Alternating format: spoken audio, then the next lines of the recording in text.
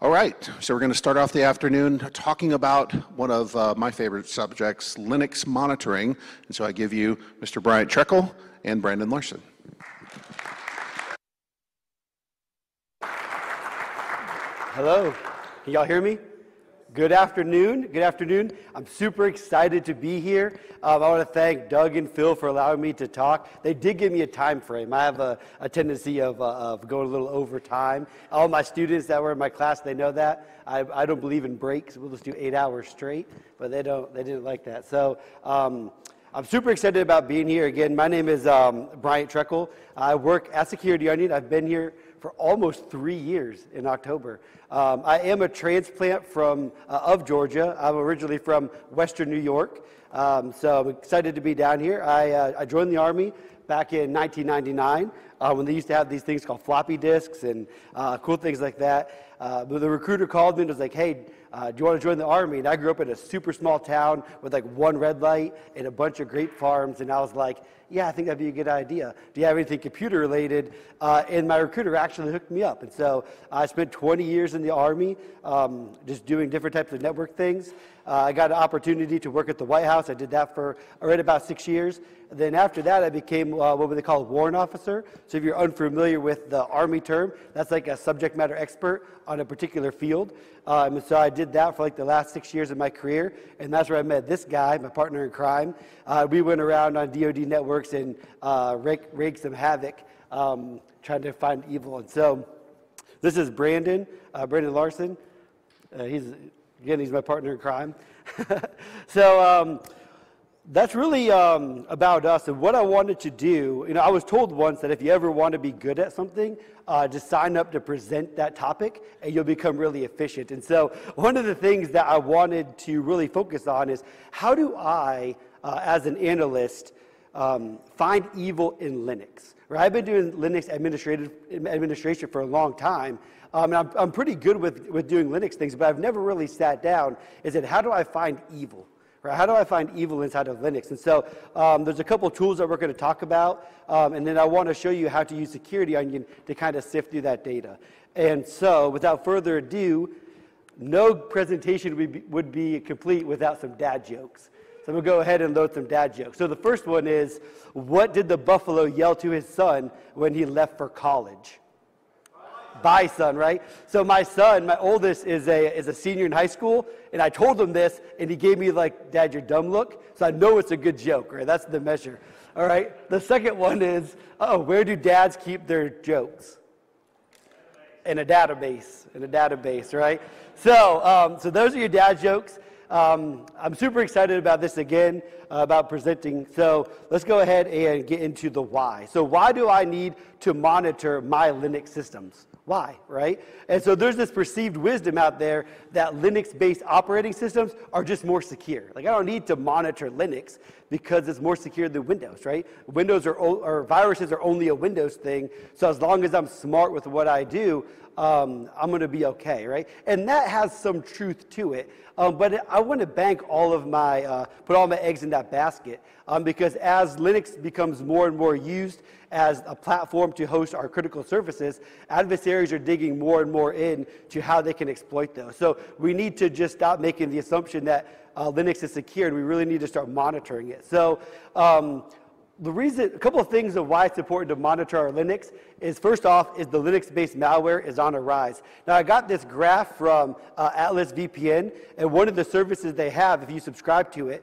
is they will look at all of your traffic as it's passing through their VPN service, and they will block malware that they know about. And so, as you can see here, from third quarter of 2021 to fourth quarter of 2021, there was a 600% spike in Linux-based malware passing through their VPN service. And so viruses and malware are no longer just a Windows thing. We can't just bank on that, right? So that's one thing why we need to monitor our Linux servers. Another reason is that we can't just blindly trust people's intent.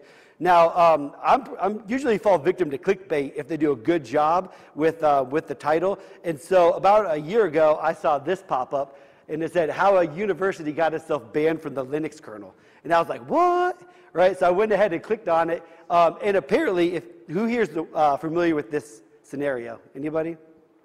Couple of you? Yeah, so what was happening is, as part of research, academic research, what this professor was doing was he was submitting arbitrary code to the Linux kernel to try, he would address an issue, but then contribute arbitrary code just to prove a point that he could actually do it for his research paper. And his actions actually got the university, like every request from that university banned from any commits. And so, you know, the reason why he was doing it was kind of suspect, but in his research, he said one thing that he's seen, this is pretty interesting, is that bug hunters, this is cool, will fix bugs, will get paid, but then they'll introduce other bugs in their fix, right? So they can basically keep this thing going and keep on getting paid. So I thought it was pretty interesting to kind of take a look at that. So we can't blindly trust people's intent. And so the question is, how do I actually detect,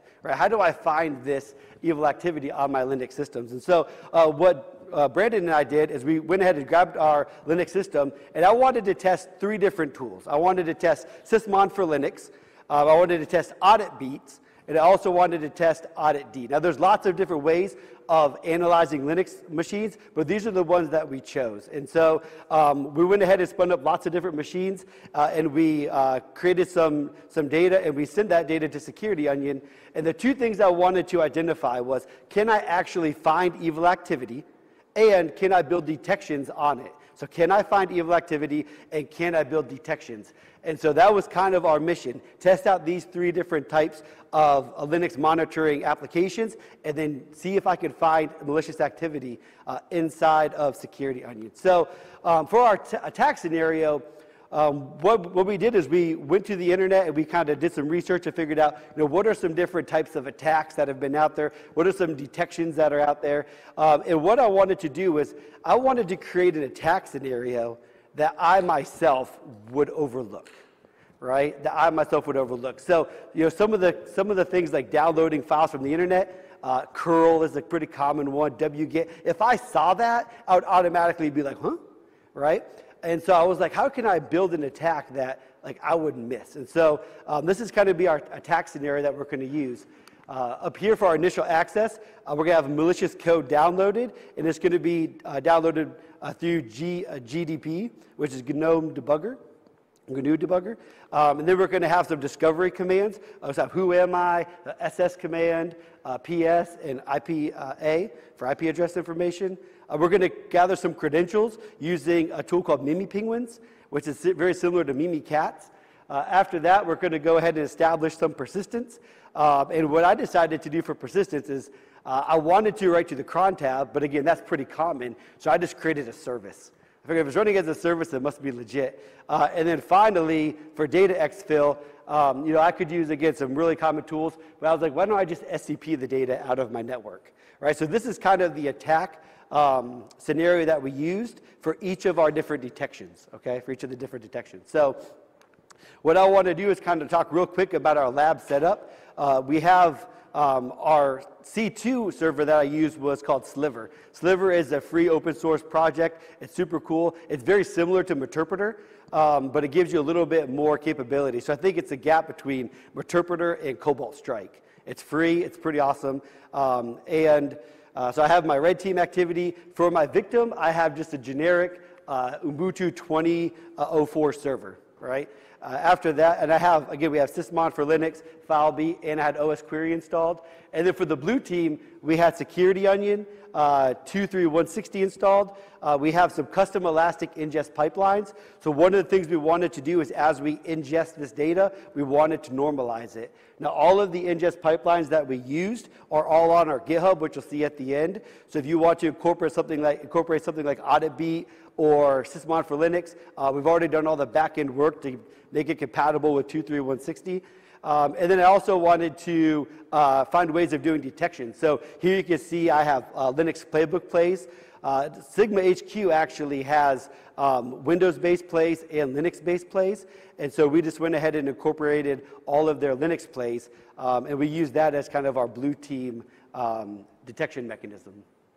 All right, so that's our lab setup. Any questions so far before I get into the live demo? Any questions? All right. So I was told that you're supposed to rub a bald head for luck. So go ahead and do this. Let's see if this demo actually works. So again, what I've done is earlier this morning, I went ahead and need to show my screen. Give me a second. Display settings.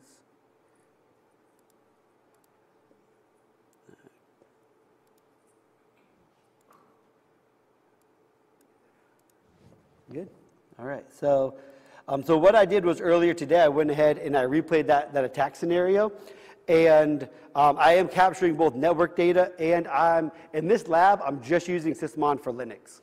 Right? I'm just using Sysmon for Linux. So I ran through that attack scenario, I've captured the network data, and I have ingested my host data. So let me go ahead and zoom in here. Now, any good investigation should really start at your alerts interface. So if I go to my alerts interface, you see I do have a couple of IDS alerts that triggered. A couple of things that may catch your attention is we have this ELF file being downloaded, and we also have this Python URib suspicious user agent being downloaded. So it looks like there is some type of network activity that triggered an alert. Now this is a pretty cool view. I call this view the how much coffee does Bryant need to drink today, because it gives me a good idea of what's going on in my network, but it doesn't really give me a lot of context about who's doing what. Right? You see I have 6 different alerts for ET policy, for the GNU Linux apt user agent. Now that could be 6 different hosts triggering that alert once, or one host triggering it 6 times. So what I want to do is I want to go ahead and change this view. So I'm going to click on this group by and change it to the second drop down. I call it the 5-tuple view because it gives me all of my IP and port information. And so if I come here and take a look, you can see that my alerts, I have really 2 different sessions. I have this session between my victim, which is 75.135, and this IP address 91.38. And then I have 2 connections here. This is actually the same session because you can tell the ephemeral ports are the same. So I have 2 different IDS alerts triggering on the same connection. Right, on the same connection. So what I want to do is I want to go ahead and take a look at this alert. So I'm going to go, we'll look at the ELF file download. I'm going to left click on here, go to drill down. What that's going to do is give me the unaggregated view. And what I want to do is I'm going to go ahead and jump right to the PCAP data. I want to see the context around this alert. So I'm going to left click on the rule name, click on action, and click on PCAP, and that will send me to the PCAP interface. And as you can see from up here, we have a GET request for this comfortable chowder, right? And the IP address is this dotted quad. But look at the port. The ephemeral ports, or the port's 443, which is kind of interesting. So, if I see 443 traffic, I'm usually thinking it's probably encrypted, right? If it's encrypted data, I wouldn't be able to see this content, right? So it looks like we have a ELF file or a Linux executable file being downloaded by our client. Now, that in itself is not necessarily bad. So whenever I see a file being downloaded, I like to ask really 3 questions. Question number 1 is that file malicious? Question number 2 is what application actually is responsible for downloading that? And question number 3 is, was that executable file actually launched on my network, right? If I download a bad file and antivirus picks it up and gets rid of it, it's not really a huge deal, right? I want to make sure, is it bad? What application downloaded it, and did it actually execute on my host? And so to answer the first question about whether or not the file is good or bad, one way we can do that is through the use of the MD5 hash, right? So I can go to our trusty virus total, look up that hash, and see if virus total has seen it. So I'm at my alerts interface, and what I need to do is I need to go ahead and get to my MD5 hash. Now, I could download the PCAP, and I could carve out the executable file, and I could generate the hash if I wanted to. But we know that Zeek is already carving out or generating the MD5 hash for all files that it sees in clear text. Right? So it's already doing that for me. So all I need to do is figure out how in the world do I get from this view to my Zeek file log. Right? So what you can do is we can left click on any of these fields, and I click on actions and correlate. Now what that's going to do is that's going to scan that log, and it's going to send me to the hunt interface with the unique identifier of that log and the network community ID applied. Now, if you have not heard of a network community ID, it's a base 64 representation of the SHA-1 hash of the 5 tuple of a session. Right? So say that a bunch of times fast. Right? So what it basically does is it takes that source IP port and protocol, and it concatenates it together, takes a SHA-1 hash, and then it takes the base 64 representation, so it's a little bit smaller. So this is the representation of that session. And as you can see here, I have 3 different modules or applications that saw either the unique identifier or the network community ID. So you can see I have 2 Sericata alerts, I have 2 Zeek alerts, and I have 1 sysmon log.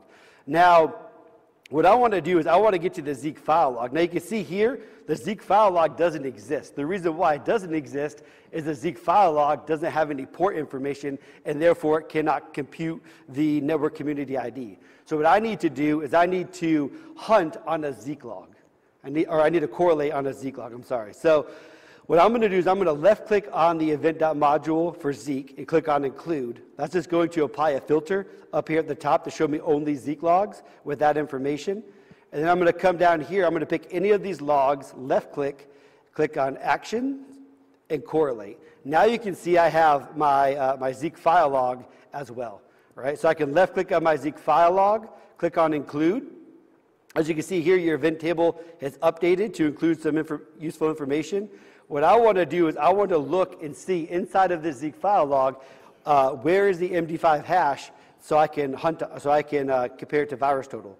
So as I scroll down here, the first thing I want to do is take a look at the file bytes seen and the file bytes total to make sure those are the same. If those numbers are not the same, that means that Zeek did not see the entire file, and therefore the MD5 hash of that Zeek is generating is not correct. Right? So because they are the same, I could come down here to this MD5 hash, and I can do left click, click on virus total. No matches, it must be good.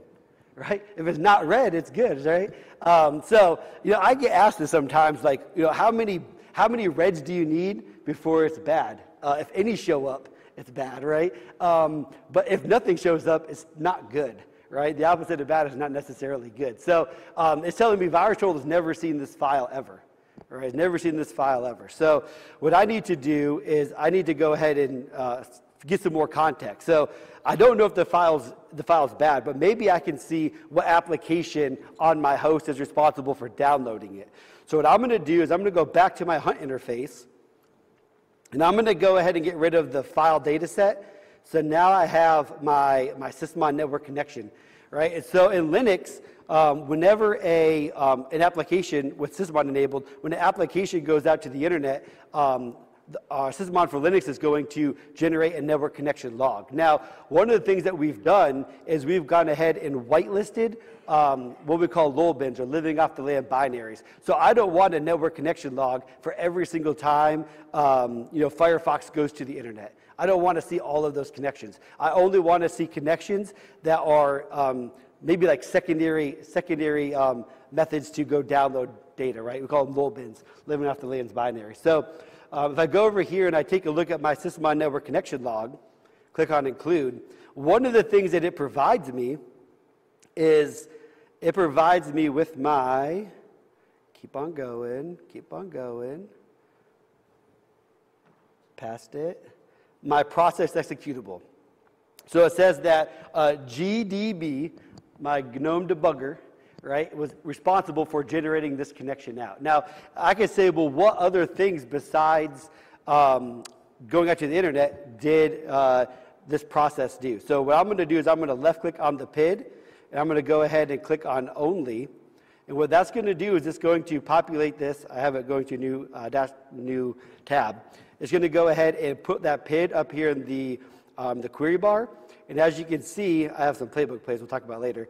I have 22 file creates, 2 process create, and 1 network connection, all associated with that PID. So what I want to do is figure out, well, why in the world did my debugger go out to the internet and request this file? Like, what caused it to do that? right? So what I need to focus on is the parent process, or the parent PID. What application is causing this application to go out and download this file from a dotted quad host with a weird port? Why is that activity actually happening? So I'm going to go ahead and click on the process creation, click on include, and if I open this first log up, and come down here under the parent process executable, I can see that I have a bash terminal that sent this command, right? That ran this command to go out to the internet. And so you can see I have the GNU debugger, and we're saying go ahead and execute this Python. I'm going to import a couple modules, and then what I want to do is go ahead and download this file, right, from the internet, and I want you to write it as .systemd. Can y'all see that good? I can zoom in a little bit. Go ahead and save it as .systemd. I figured I'd name it something kind of close to what it should look like. So we have .systemd. So if I want to see, well, what else besides going out and telling GDB to go download this file, what else did that bash terminal do? Right? I want to know that. So what I'm going to do is I'm going to go to that parent PID, and I'm going to go ahead and do left click and click on only. Again, that's going to send me to the Hunt interface with that parent process ID applied.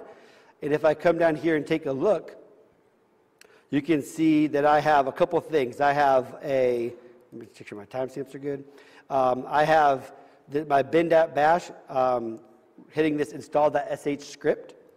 And then I have my GDB going out to the internet. And then I see the chmod .x of systemd. So that's just giving it ability to execute a file. Now you're going to say, how in the world did I get here? Right? And so one of the things I wanted for the scenario, and I know I'm probably not the only person who's done this before, but who here has ever had a problem that you wanted to solve in Linux, and you Googled it, a GitHub repo came up, and you just cloned the GitHub repo and just did what it said, right? Go ahead and do this, do that, do this, do that, and it works, right? No one else does that but me, right?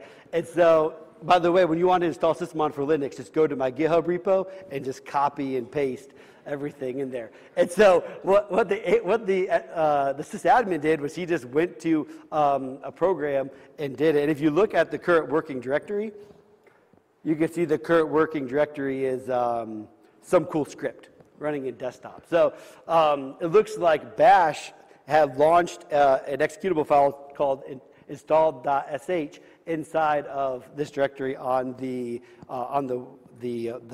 server. All right, so we have a bash terminal.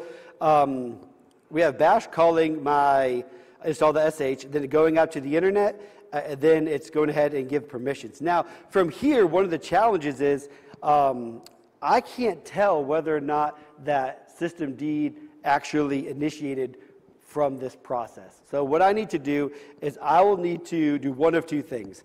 I can either query, this is cool, if you have OS query installed, you can query OS query and say, hey, I want you to look and see if there's a process that's running that has a certain MD5 hash, right? So you could say, is there a process running on this system that has this hash? And so I have that query up here, up in OS query. It's really complex, so I'm not going to try to explain what it's doing. But essentially, we're joining a whole bunch of tables together, and I'm going to put this on my GitHub. But if you drop the MD5 hash in that, where it says where h.md5 is, if you put your hash, OS query will search all of the running processes and see, is there a process with this MD5 hash running? And so my third question was, is this process, did it get executed? If the process is still running, and I hit that with OS query, it'll tell me the PID for that process. So it's a pretty awesome way of doing it. Now, I'm not running it right now, so I'm not going to run the query because it won't work. But what I could do, if you didn't have OS query, is I could just go ahead and hunt for this systemd. So I'm going to go ahead and copy this. I'm going to go up to my hunt query, and I'm going to say process executable.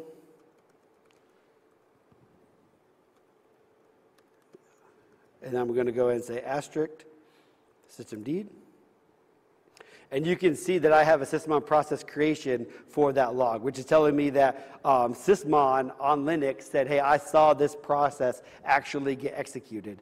And as you can see here on our events table, we have the process command line, that's what's ran. We have the process PID, the actual PID of the process, what executed it, in this case it's systemd, and then the working directory. So if I want to see, well, what did systemd do after it got launched, I can left click on this PID and click on only.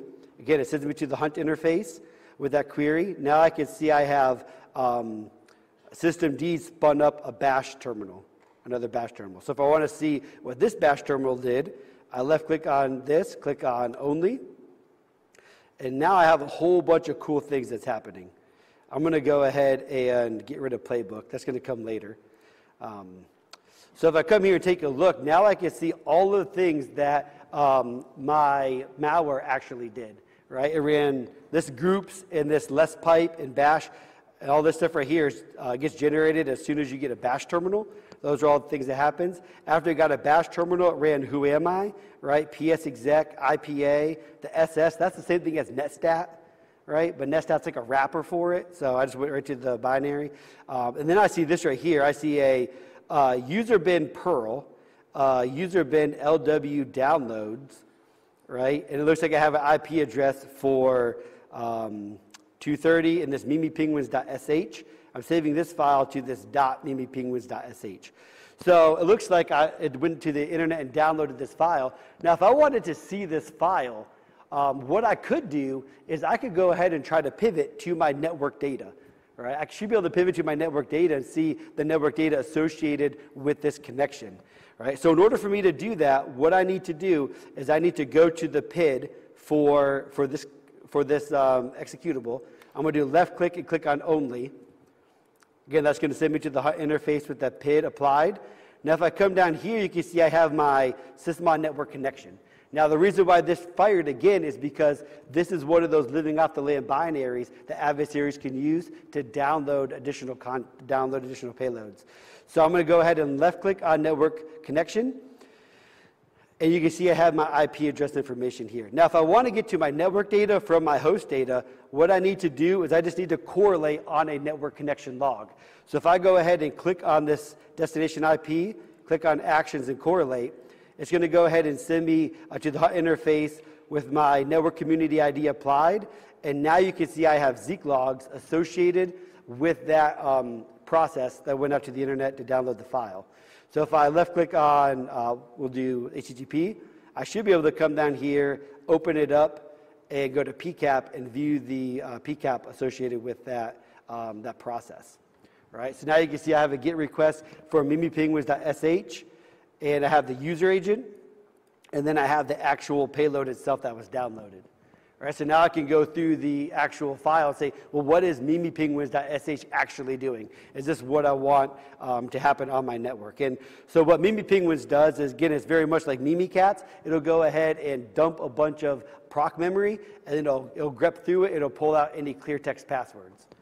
Right, so it's going ahead and doing some credential gathering. After that, we have our bash terminal. He's downloaded the file. He made it executable.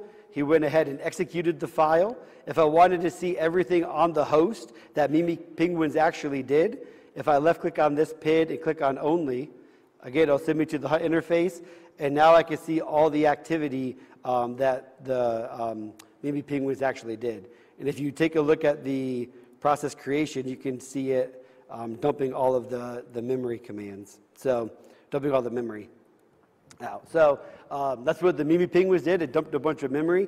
One thing that's kind of cool, if I go up here to the get rid of process creation, if I look at the file create, I click on include, and I focus on the target right here, you can see that the command actually, I did a pipe, so I ran mimipenguins, and then I piped it to a password.txt. So right here it's telling me that my credentials, not only did he run it, but he took it and he wrote it to a file called passwords.txt. All right, so I was able to see that activity. After that, we can see we have, he copied his executable, this .system, to Etsy. Then he went ahead and Vim or created a service file, so system.service, and then he enabled that service, and then he went ahead and added the user Trogdor with the password of Trogdor. And one of the things you want to do is be able to like get root access, right? So I needed to add Trogdor to my sudoers group, and so what I did is like, well, I could just put a file, a hidden file, .accounts, inside of the sudoers.d directory, and just give it the ability to go right to root, right, to have root access. And then after he did that, he went ahead and exfilled the data. Now, one of the things I wanted to do was like, I love doing SCP because it just sits on Linux, right? And I can exfil data without doing anything. I don't have to FTP it, right? But the problem is that, you know, most enterprises are going to block port 22 going out of the network. Right? So that's pretty common. So I was like, how can I get by that? So what I did was just told my server to listen for SSH on port 443, and I told SCP just to send it out that port. Right? Go ahead and send it out port 443, and I'm pretty sure you're not blocking 443 leaving your network, and go ahead and exfil that data out. Right? And so if I wanted to see the network data associated with this, because it's a network connection log, I can left-click on the PID, over here.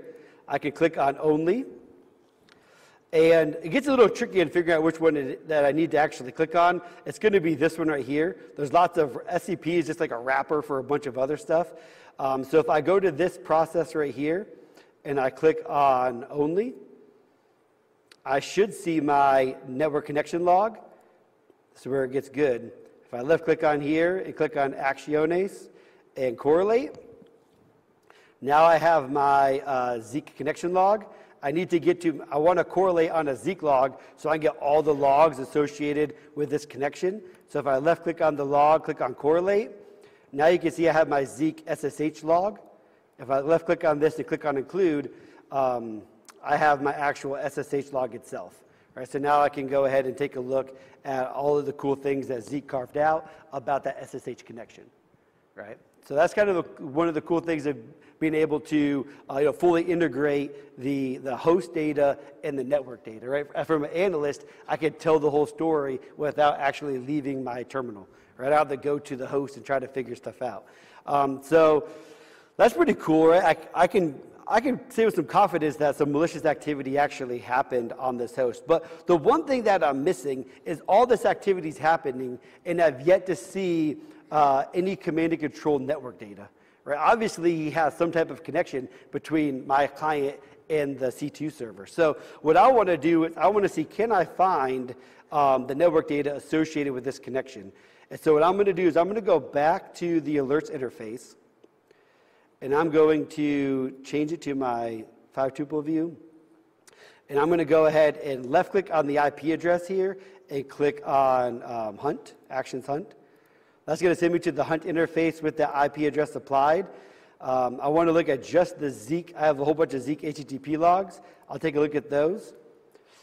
If I open it up, you can see I have a whole bunch of connections from my client to this external server on port 80, right? Whole bunch of different connections. And so what I could do is I could open each of these up, right? Or I can go to the PCAP, or I could display this data inside of dashboards. And I kind of like doing the dashboards a little bit better because there's like 500 of them, right? So maybe the dashboards will give me a little bit better view. All right, so what I'm going to do is I'm going to go ahead and go to dashboards, and I'm going to look at the HTTP dashboard, and I'm going to go ahead and dump this IP address in here.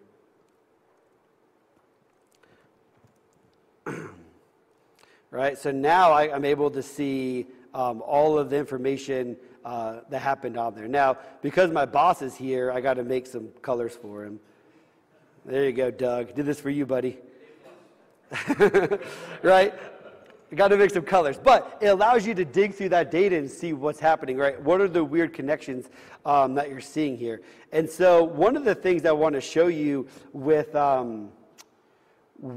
Sliver, it's pretty cool. If I left click on here, click on Actions and PCAP, you can see I have a whole bunch of cool information. You have a post request, my user agents, Mozilla, Firefox, why do onions make me cry? How did that get there?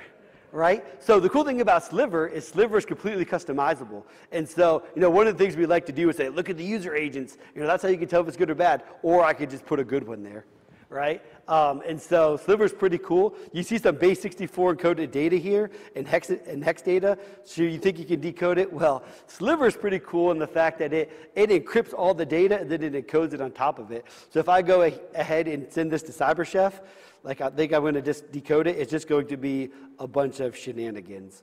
So go ahead and click on CyberChef. What type of encoding is this? Who wants to take a whack at it? Rhymes with Bex from Hex. So if you look at here, it's already encoded. So they encode encrypted data. I don't know why, but that's a functionality you can have. And so that's really it for the kind of the live demo portion. I wanted to show y'all, kind of the ease that you can use to go find evil between network and host data on Linux hosts. One thing about Sliver is I've seen like Intel reports that have Sliver as a command and control infrastructure that adversaries are using. Right, so if you're in an organization where you do purple teaming, you want to get some kind of like real life action and see like what's happening in real life and be able to control it. Sliver is a great tool to use because it is being used out in the wild to actually compromise hosts. Any questions about my demo? Got a little bit more slides. Up there.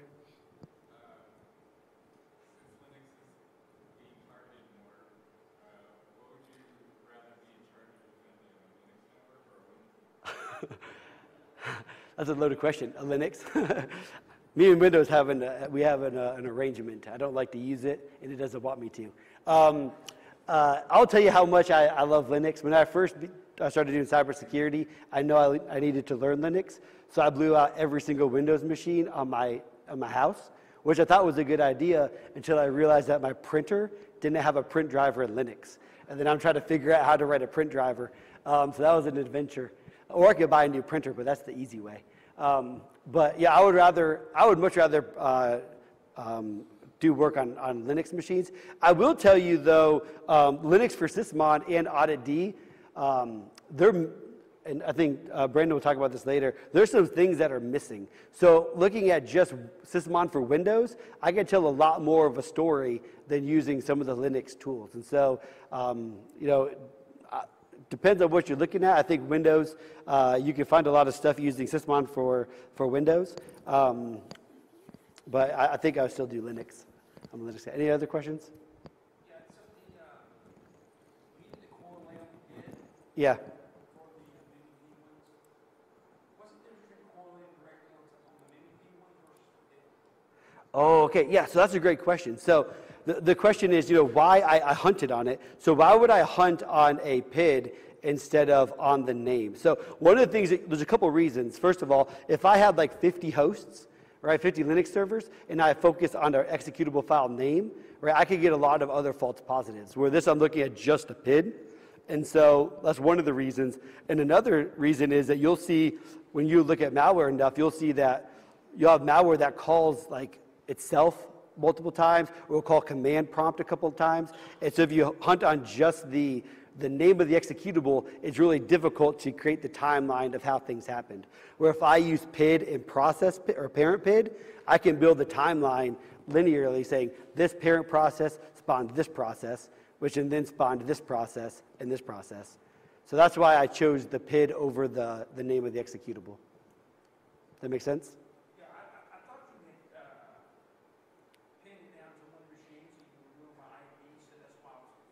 Yeah, I only have one IP in here, so, but yeah, you could do that as well. But that's why I choose the PID, because I like to go back and forth. And one of the reasons why I chose only instead of include is if I do include, it's going to throw the field and the value up there, and I want to see everywhere where this executable file is the process, and it's also a parent, right? So I want to see both. That's why I use the only. Any other questions?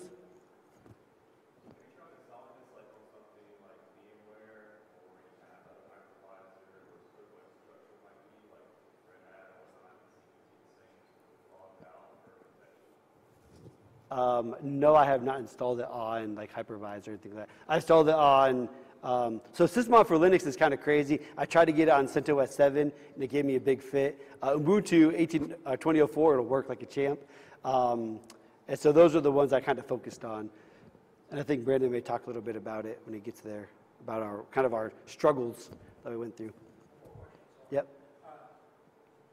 Did with Sysmon for Linux, did you also do this with IoT? With what? I'm sorry? With IoT? You see, you use IoT, did you do both? Yes. Yeah, we did. And which one did you like better, IoT or He'll cover that. He'll cover that. Yeah. Yep. I did Sysmon for Linux. I prefer it because I'm good with Sysmon for Windows, and it's like the same. It's the same to me. Like configuring it and managing it's all the same. So. Yeah. Yep. And so one of the things. So that was really. I said, we started out with the question: can we actually find evil? The second thing is, can I build detections off of it? Right? Can I build a playbook play that will alert me on this activity? And so if I go to my alerts interface, what I did was I went ahead, we downloaded all of the Linux Sigma rules that were on Sigma HQ, and I went ahead and acknowledged all these so they weren't distracting y'all. You come down here, you can see I have four playbook plays I wrote. I was able to build plays that look for this activity, and I was also able to write a Yara signature that looked for that sliver C2 implant. All right, and so we were able to actually build detections and then modify security on the back end to trigger these alerts. And all of the Yara rules and playbook plays are all on the GitHub if y'all want to use that. All right, anything else about the demo? All right, it's Brandon's turn. All right, I guess we'll give Bryant a chance to breathe here. He's pretty fast and furious when he's given some instruction, lots of practice. So I first wanted to talk about this slide here. Get the clicker. It's a busy slide, but really the takeaway here is, yes, we did analyze the data set with all three applications, and generally they did the same thing, right? So Brian's question of can we detect it, right? They can all detect it. However, when we ran it with the default rule sets, it didn't find much. We had very limited visibility when it came to detecting the malicious activity with just the default rule sets. So here's a quick little pros and cons for each one. How many in this room are familiar with Laurel or the Laurel project? So Laurel, real quick, is essentially it's an application that rides on top of the Audit D. It's a plugin for Audit D, and so it doesn't require that much additional processing. It just reads the logs, compiles them, translates them, and then outputs it into JSON. So much easier to be ingested by your SIEM. So, like Bryant said, Sysmon for Linux, these are the pros and cons that we found. Very a robust data set. However, it's still a work in progress. So the developer, I think most of the code was written in about a year ago, and there hasn't been many updates since then. Audit Beats was really easy to configure. You just install the beat on the system and run, and you're pretty much off into the races. The downside of Audit Beat is that it doesn't record the source port of a network connection. So as you guys saw, Bryant was able to quickly pivot between host and network data because of that community ID. We're not going to be able to have that with Audit Beat. Another downside is that Audit Beat produces a lot of data. It's really, with the default configurations, it's really noisy, produces a lot of data. And with Laurel, so the benefit of Laurel is if you're already running Audit D, it won't interfere with Audit D or any other EDR that you have running. And this makes for more efficient processing on the host. The con, so it outputs it into kind of its own data standard. It's not ECS compliant. So when we brought it over to Security Onion, in order to correlate the different events, it took quite a bit of transformation and manipulation to make that happen. So there's the flip side of it being less resource intensive on the host side means you're going to incur more costs on your SIEM side.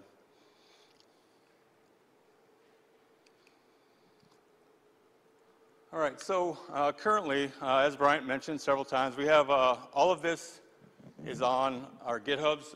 You'll see links at the bottom of this slide. But it basically, all the configuration files and a walkthrough of how to do it are all on the GitHub. So we normalized all of the events. We created the elastic ingest pipelines and some custom dashboards for each of the data sets. So what's left to be done? A lot. So all three of these applications have, you know, their pros and cons, but we tested this in a very limited scope, you know, one host for each application. So scaling this, you know, automation, aggregation of all these things probably still need to be figured out and tested.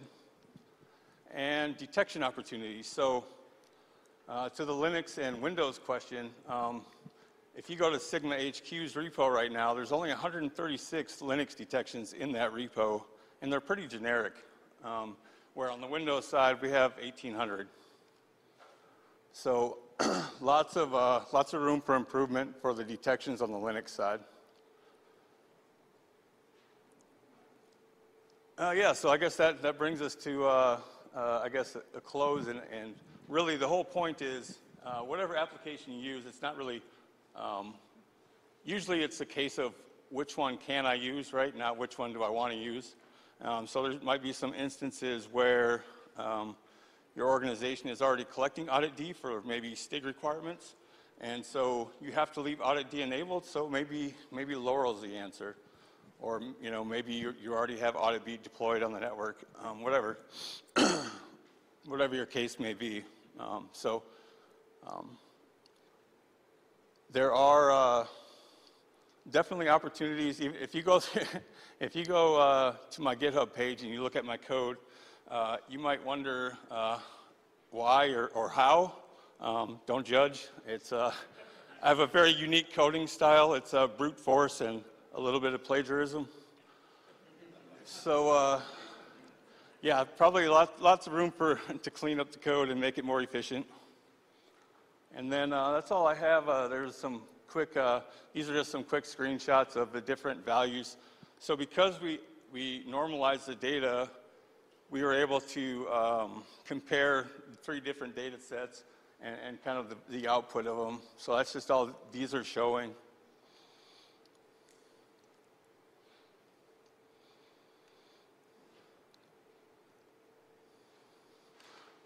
All right. So Bryant, do you have anything to add, or we'll open it up if there's any additional questions? Questions, y'all? Yes, sir.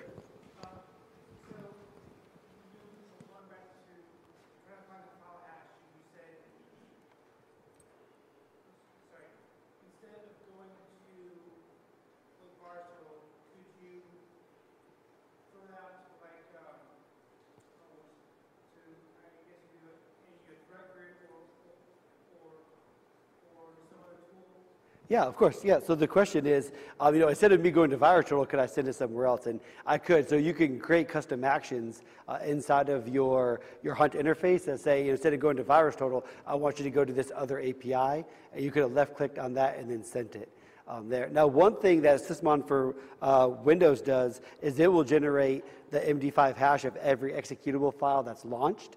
And that's one thing I wish Sysmon for Linux did. So Windows does that because Sysmon for Linux doesn't generate that hash. You have to figure out another way of seeing if it actually launched. So is there a way instead of MD5, you look at a SHA-6 hash instead? You could, yeah. You could, yeah, because you're the Zeek. I'm not sure if Zeek does the 256 hash. It does SHA-1, yeah. So you could do the, because I got it from the Zeek file log, and Zeek file log does MD5 and SHA-1. Okay. All right. And I think Sericata does 256.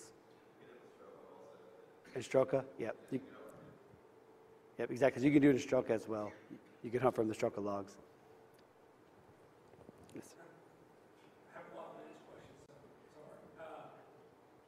When did you use the shape to audit the motion? Use a baby shipper built in All right. or did you use file reads or? That's a good question. Want to get it, Brandon? Yeah, so to ship the audit D data, we used audit beat for the audit beat scenario, but then we used file beat when we added Laurel onto audit D. We just used a regular file beat. So from my understanding, you can't have audit beat and the audit D service running at the same time because audit beats does that for you. So audit beat and file beat. We got one more question. Okay. Somebody over here? I'm sorry. We can talk offline. Was it over here?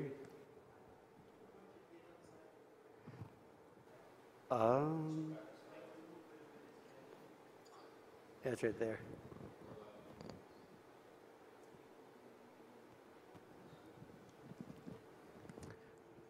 All right. All right. Yeah, that's it. Yeah, if you can't read that or you don't have a copy of the slides, you can just get with us after this or contact us after. This talk will be uploaded to YouTube too, so we'll be able to see it there. But it's B. Larson 1105 and Bryant-Treacle. Thanks, guys.